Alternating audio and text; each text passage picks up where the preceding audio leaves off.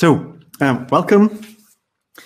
I have the honors to start off the day, or the evening, or the late night, or the afternoon, or whatever it is for you, for the API documentation and developer experience track. And we had, or my colleague Katalin, who's been working a lot in the background organizing this track, she had somebody prepared to do the first slot, but then because of internal reasons, they were not able to do the presentation because they didn't get approval. So I jumped in with a talk with a topic that's really dear to my heart, and that is also somewhat like an introduction for the second talk that we're going to have from Kathleen de Roo.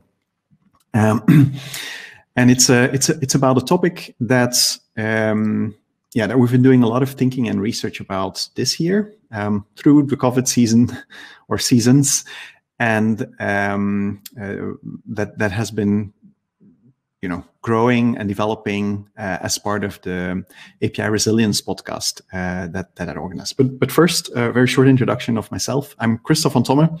I'm CEO of Pronovix. We're a consultancy that's specialized in developer portals. I'll have one short slide about the company in a moment. If there's any questions during my talk or during any other part of the track, feel free to drop it into the chat. Very much looking forward to interacting with all of you globally today. Wrong screen. Yeah, there we go. Oh, that's interesting. Let me restart that. No, it's still out of screen. I'll ignore that, or please ignore that. So the title of this talk is The Interface Economy, the True Potential of APIs. And it's something that I've been thinking a lot about, just trying to double check that I'm really thinking the right things, because this is going a little bit against the common practice and the common thoughts in the community. And I want to get feedback. And it's based on a lot of discussions that we've had on the Resilience podcast, as I said before, the API Resilience podcast. By the way, if you're interested in the philosophy of APIs and you want to hear some interviews with some of the most well-known people in the API community and people that are doing really cool stuff with their developer portals and their API documentation, go and check it out. It's on Spotify. Well, just Google it and you'll find it. And but what we've seen through those conversations is that it's not always very easy to get an API program really successful. And really successful, I mean that key leadership is completely convinced that this is the right way to spend considerable amount of money that it takes to do APIs well at scale. And I've got a bit of a contrarian view on this that I would like to share with you. But first, a very short introduction. As I said, we're Pronovix. We're a consultancy that's fully dedicated to developer portals. As far as we know, please do tell us if we're wrong, but as far as we know, we're the only ones that have fully dedicated ourselves to developer portals in the world, meaning that we have a product and we also that we use to build portals for our customers.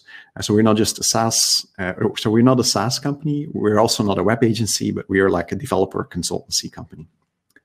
That's enough about the intro. So to get started, why is it so hard to build a successful API program? We have a lot of customers that are doing pretty well with their API program. They're quite successful. They have initial take-up on their APIs. And, like looking at all of it, it looks pretty good. And they should be able to claim success and say, like, we've done well, we're good, we're on the top of the world. But then when I talk with them, what I realize is that often there's still that kind of feeling like, is this all of it? Like, isn't there more? Like, when is it like really going to start really, really working? And I think that this feeling is actually very, well, not a dangerous, but I think it's born from a misconception that is resulting in organizations not necessarily doing the right things that they need to do. And I'll explain this throughout this talk. Because I think what happens is that we're emulating the wrong examples. Basically, I think what's happening is that a lot of the corporate world, and right now I'm talking about corporate API programs, existing companies that have started doing APIs because they see the value and they want to be part of it, and they think that it's going to help them to grow their business. And so what they've done is they've gone through the API community, they've been listening to all these amazing talks at the API Days and a bunch of other events, and they've gone home. It's like, oh, we're going to become an API platform. It's going to be awesome, and we're going to be like the next Stripe for something.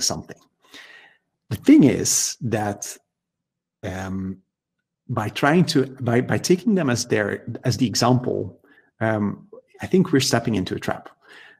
We've seen this on the Developer Portal Awards, that there's very different kinds of programs out there. Like there's the API natives, the companies that have been built around an API, and that's the only thing they do. But to replicate or to try to replicate their business model, you almost have to like throw out all of your other business and just completely focus on becoming an API program. And for an API platform, where you're selling APIs and access to APIs to developer audience. And I think that's a very limited view on this world, because for large enterprise companies, they're not going to throw away their existing business. They're not going to just turn everything around and fully focus on this one thing, because they have a lot of other business that's already going and where they're quite successful already. And I think that when we try to replicate the business models of API natives, as like where we select, okay, that's the goal, we're going to try to fly. It's kind of like sticking wings on your back and hoping that you're going to stay in the air. And I think that, and this is maybe contrarian. So I do believe that there's a lot of value in existing companies trying to build API platform businesses, for sure. That's a good idea. But I think the expectation that this is the thing that is going to make your digital transformation succeed, that this is the only business model that is right for you, I think is problematic. Because for a lot of organizations, APIs are a side business or a complementary business to their existing business. For a lot of organizations, developers are not the primary target. Most organizations will never be able to charge money from developers for API access. So trying to emulate Stripe and Twilio and companies like that, I think is beside the point. So what is then the true goal of an API program? I think that this is what companies are doing. I got a more complex answer, but I've tried to wheedle it down so that I can fit into 20 minutes as like a primer for this track. I think the key thing that we're doing is that we are reorganizing the way information flows in our organizations so that teams can do agile at scale and a couple of other things. But I think that's like one of the core things. And very short, I think that what we need to go through to be able to succeed here is go through these steps in the process where in the first phase, you learn to work with APIs and you get your organization to use APIs. The second stage, you're treating your APIs as API products.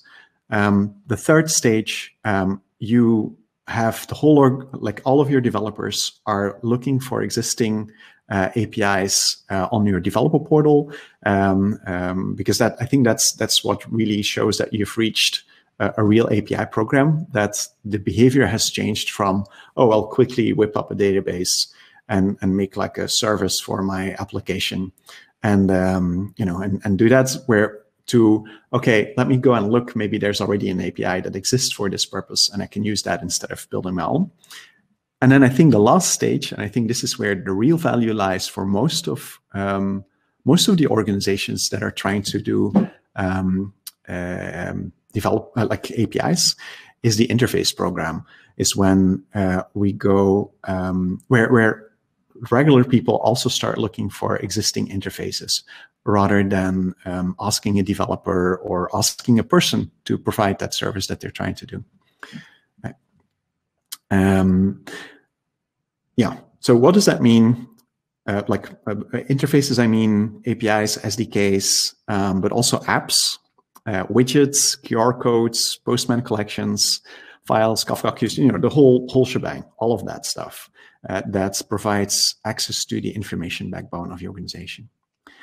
And I think that's how interfaces can help to equalize API access, so that regular folks can also use the power of APIs, like we're already doing with our devices and our apps and so on. But then what does that mean for APIs? What is the role then for APIs in an organization? I think the way that we should be looking at APIs as the information highways, this big infrastructure project that's going to massively change the economies of our business. Just like these massive highway initiatives that happened all over the world, in the Western world quite a while ago. Now with some other countries, like a lot of initiatives still ongoing. I think this is something similar that we're doing here, where there is not per se value in the use of the highway network itself, but the economy that it creates and the new opportunities that it creates, and it's just massive amplifier for your business. So I think that the true value of APIs is not in making integrations per se, but it is in what you can do with those APIs and what the end result is. And we had Mehdi on the API Resilience podcast, and he said something really interesting, where he said, people don't look for APIs, they look for abilities. And I think that is true, not just for developers, also for regular people.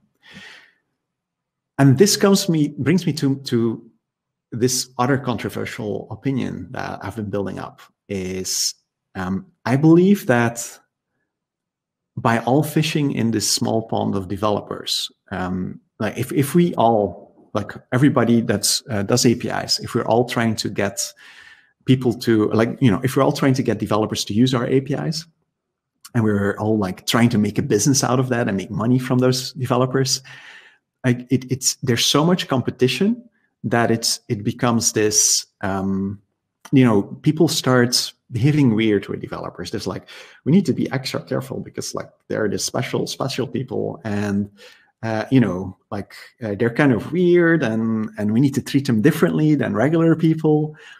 And I think that is actually dangerous because, first of all, it's kind of patronizing for developers. It's kind of like because it means that you probably don't take. It means a lot of different things. I think that the key thing is that we should be looking at developers not as unicorns, but as pioneers, the explorers that go out there and that make new stuff happen, that go figure out like where are we going to put our highway. And what are the new potentials, the new markets, the new opportunities that are out there that we can go and leverage and build our business on. And that also means that we still need to give developers really, really good gear, because when you're out there in the wild trying to figure out new business and new places that your business could go, you need proper gear, because if you don't have good gear, you're not going to do this job very long.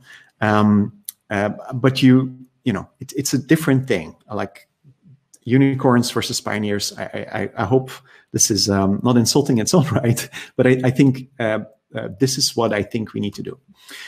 And then that means that APIs for a lot of organizations are primarily exploration devices that help to discover new interface opportunities, and then also become these highways that help to monetize those interface opportunities, where not necessarily the API itself is the way that you're making money, but it's like a contributing factor through a bunch of different, very diverse business models.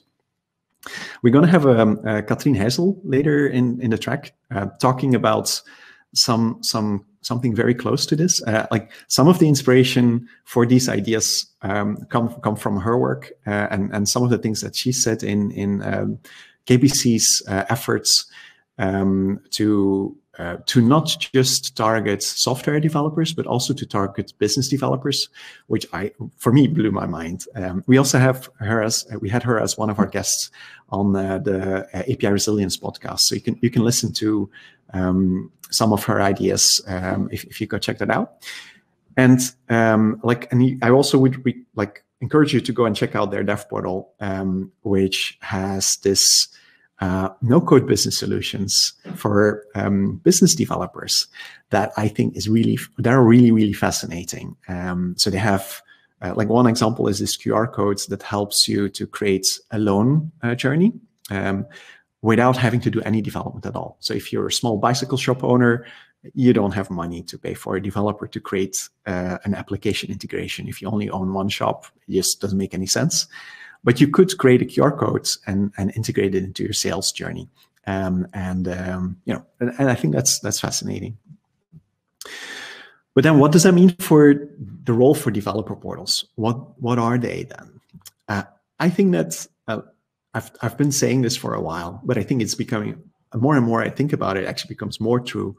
Is that developer portals are interfaces for your interfaces. They're a place where you go and figure out what are all the possible ways to interact with this organization in an automated way.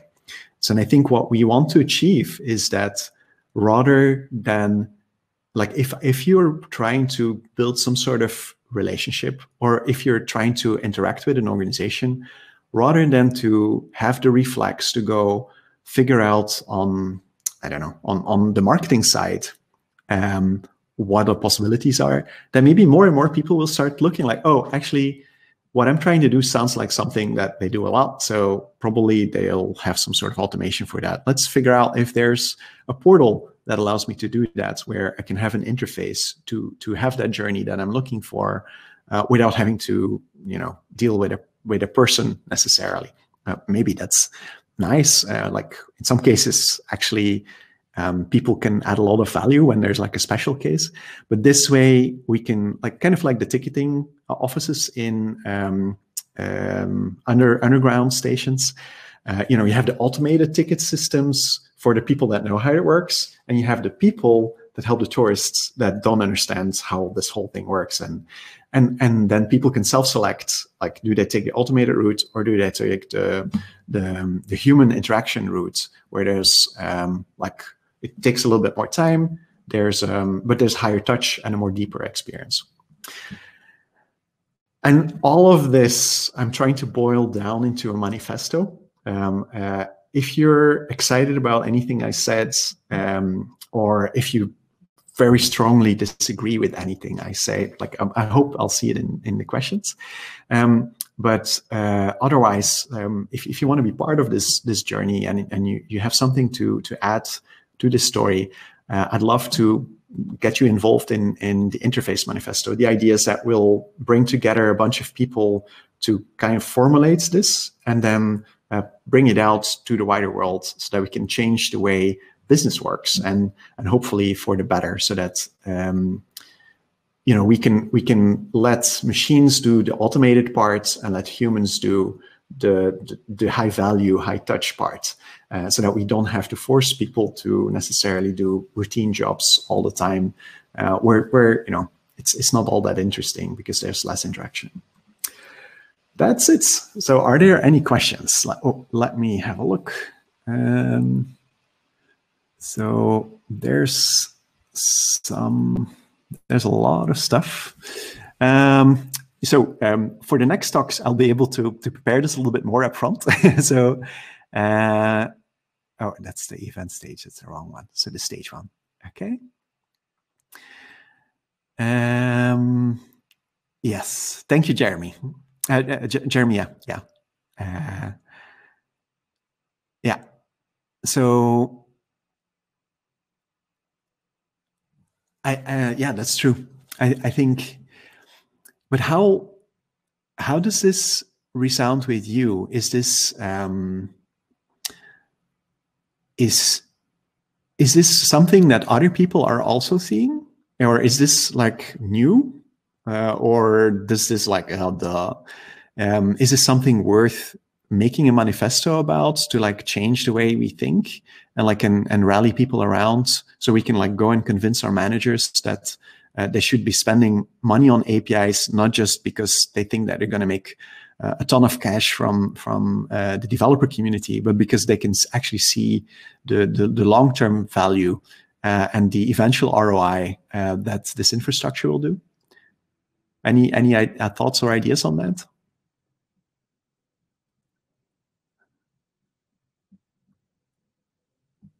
Yeah. It's hard without a moderator, right? Now I can have like a conversation with myself, like, oh, what do you think? No, I think, yeah, I think the next talk, Kathleen will talk a little bit more about something in this direction, and then yeah, I'll ask her questions also based on what's coming up from the audience. Did you already know about the API Resilience podcast?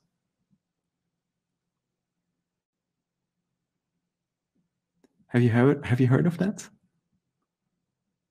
I'll leave it here. Drop an answer in the chat if you did or if you didn't.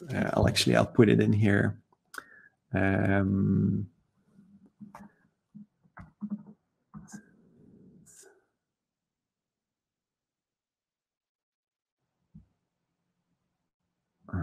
Get the link.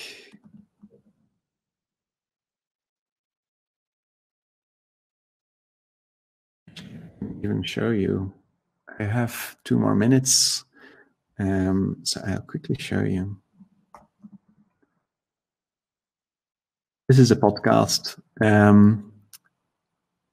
So yeah, a lot of really good talks. I think so. We started with the name API Resilience because I wanted to give